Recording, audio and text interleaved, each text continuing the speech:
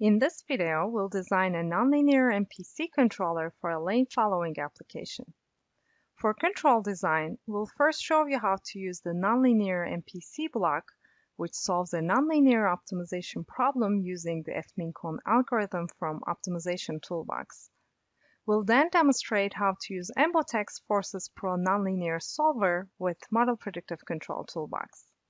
This capability requires a publicly available plugin and an Embotech FORCESPRO license.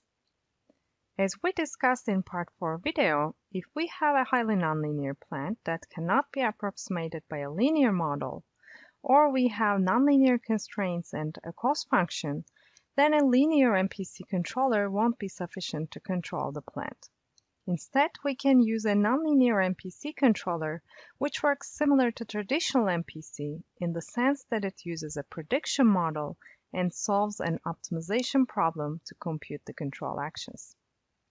The key difference to traditional MPC is that nonlinear MPC lets us use a nonlinear prediction model and have nonlinear constraints and a non-quadratic cost function. Note that we also need to use a nonlinear estimator for estimating system states.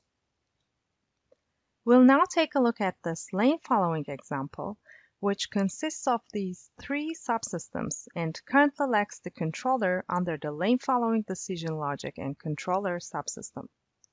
Before we start with control design, let's discuss what these modules are implementing. This one models the nonlinear lateral and longitudinal vehicle dynamics using a bicycle model.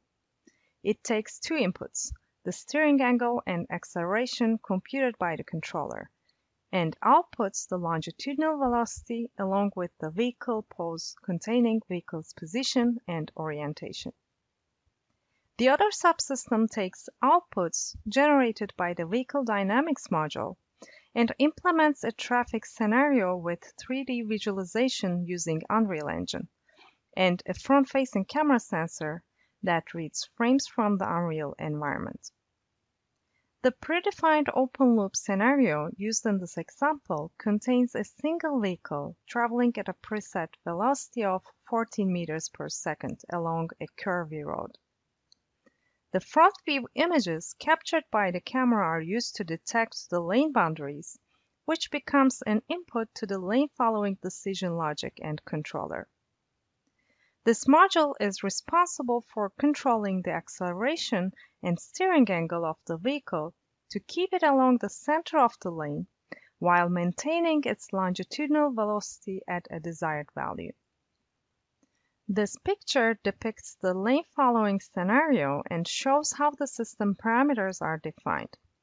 To keep the vehicle along the lane center, the controller needs to bring the lateral deviation and relative yaw angle close to zero. These two values are computed by these modules. This one takes the lane boundary information and estimates the lane center, which is then used by the next module to compute the lateral deviation and relative yaw angle.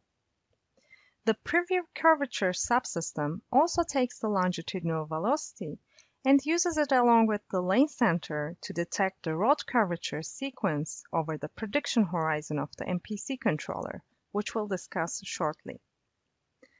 Now that we know how the different modules of this lane following application work, we'll move on to the controller design.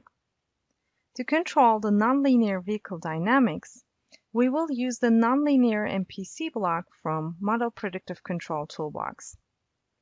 To use this block, we need to create a nonlinear MPC object and specify it in the block dialog. We will now go over the script which shows us how to create the nonlinear MPC controller and define its parameters. The first section specifies the parameters for the vehicle, scenario, and sensor. The second section starts by setting the longitudinal velocities. The initial velocity is 10 meters per second, and the target velocity we need to keep the vehicle at is 14 meters per second. As we discussed previously, the nonlinear MPC controller uses a nonlinear prediction model to predict the future plant behavior. Here, we're using the MPC command to create the nonlinear MPC controller with a nonlinear prediction model that has 7 states, 3 outputs, 2 manipulated variables, 1 measured disturbance, and 1 unmeasured disturbance. After creating the controller, we need to specify the state and output functions for the nonlinear prediction model. In this picture, we see the state and output equations that are defined in the highlighted functions. These are the states. The MVs are the acceleration and the steering angle. The measured disturbance is modeled as the product of the road curvature and the longitudinal velocity. The prediction model also includes an unmeasured disturbance, modeled by white noise, which gets added to the relative yaw angle output as seen in the output equation. The other outputs are the longitudinal velocity and lateral deviation that we discussed previously. The state and output equations that we've just seen are defined in the state and output functions, respectively. The highlighted code shows how these functions are specified for the prediction model. The best practice is to also provide an analytical Jacobian for the state and output functions, which helps with increasing the computational efficiency. If analytical Jacobians are not available, the nonlinear MPC controller computes them numerically. In the next step, we set the design parameters for our nonlinear MPC controller. The controller sample time is set to 0.1 second, the prediction and control horizons are set to 30 and 2 respectively. Here, we define the constraints for the steering angle and acceleration. In this example, we have linear constraints, but note that you can also specify nonlinear constraints for your nonlinear MPC problem. In this section, we set the scale factors for the outputs, manipulated variables, and measured disturbance. And finally, we specify the weights in the MPC cost function. In this example, we're trying to control 3 output values with only 2 manipulated variables, leading to a non-square system. Therefore, we're prioritizing the reference tracking of 2 of the outputs, the longitudinal velocity and lateral deviation, by setting their associated weights to non-zero values. We also set the weights for the MVs and MV rates. The selected weights for MV rates are to ensure a smooth ride by letting the acceleration and steering angles change in small increments. The zero weights for the MVs indicate that they don't need to track any reference values. If MVs had targets, we would select their weights to be much smaller than OV weights to prevent conflicting goals between OV and MV reference tracking. Once we're done with the controller design, we can validate the controller functions at an arbitrary operating point. This is to test the prediction model functions for any potential problems.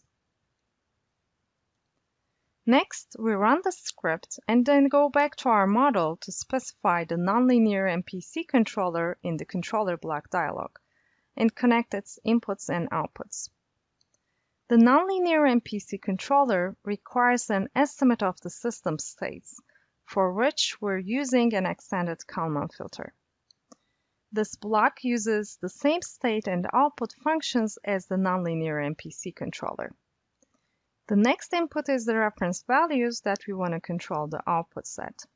We want to keep the longitudinal velocity at the previously defined target value and drive lateral deviation and relative yaw angle to 0.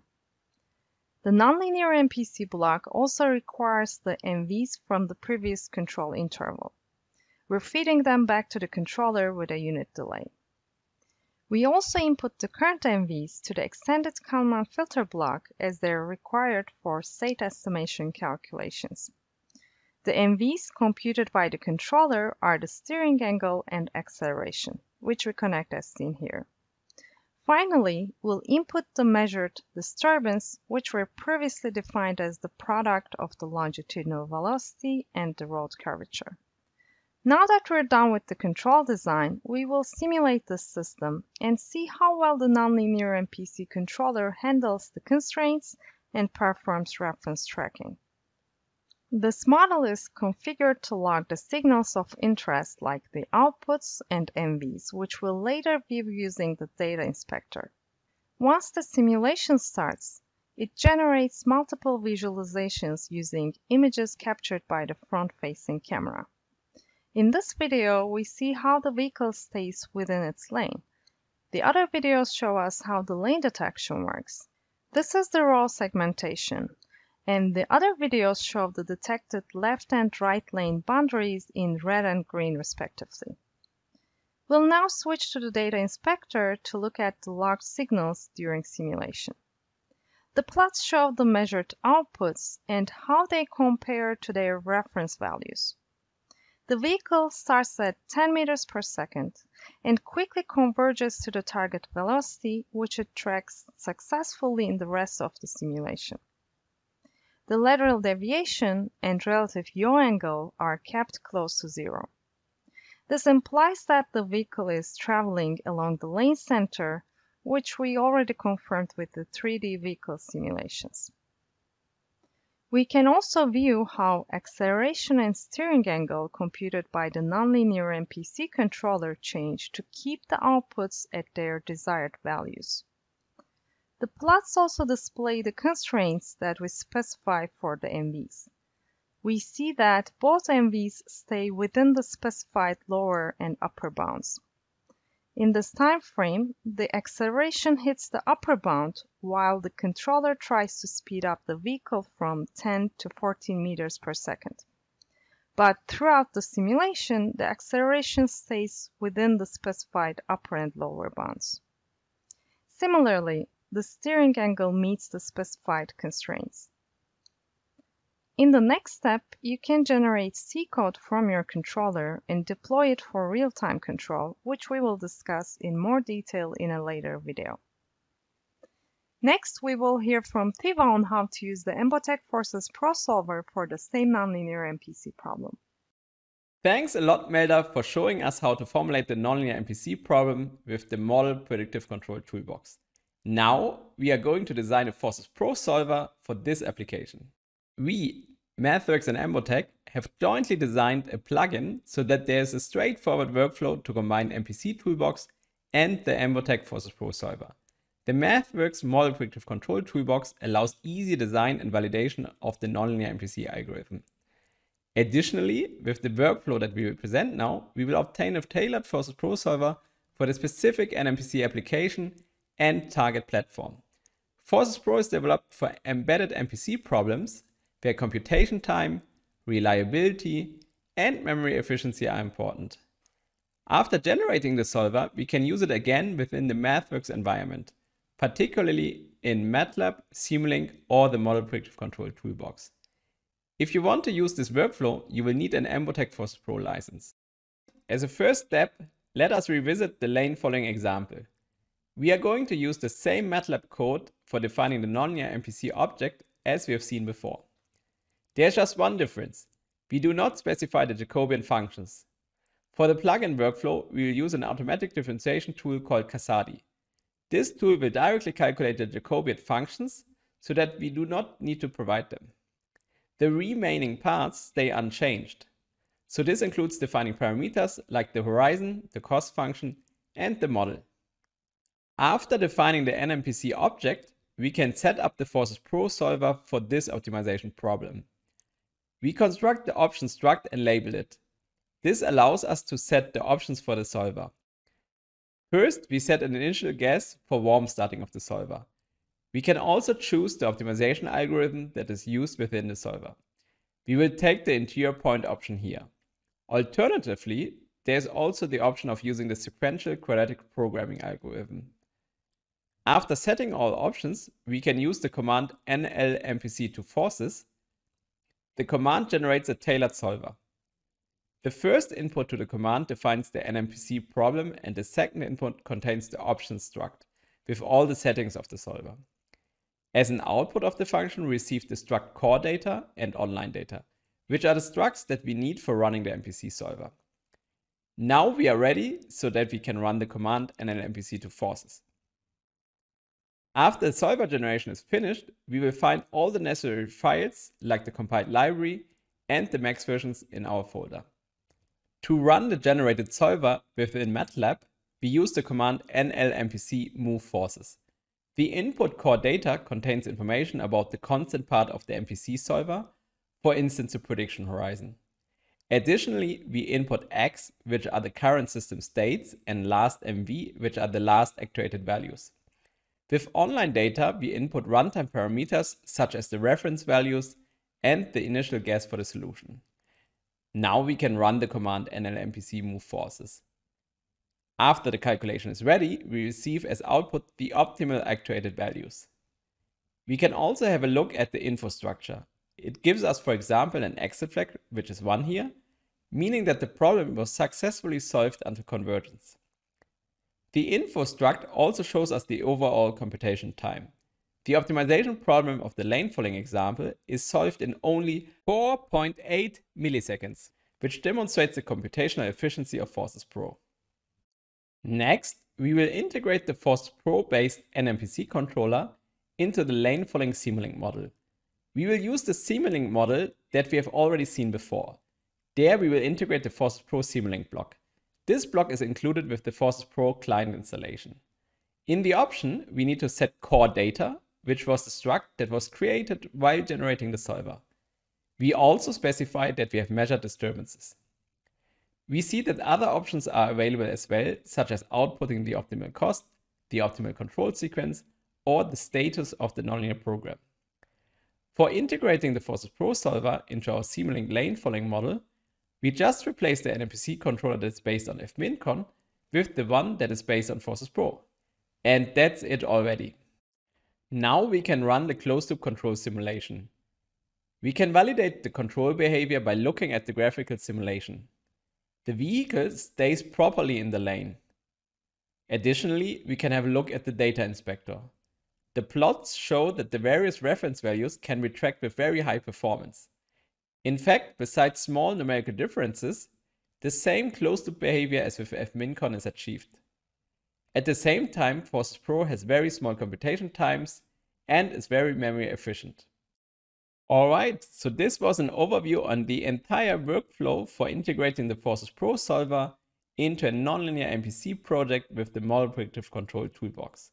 With the workflow that we have developed, there's an easy process available to achieve this. Now I will hand over to Melda again. In this video, we showed you how to design a nonlinear MPC controller for a lane following application using the Model Predictive Control Toolbox. We also discussed how to design a FORCESPRO solver for the same application. For more information on Model Predictive Control, please check out this page and the links given in the video description.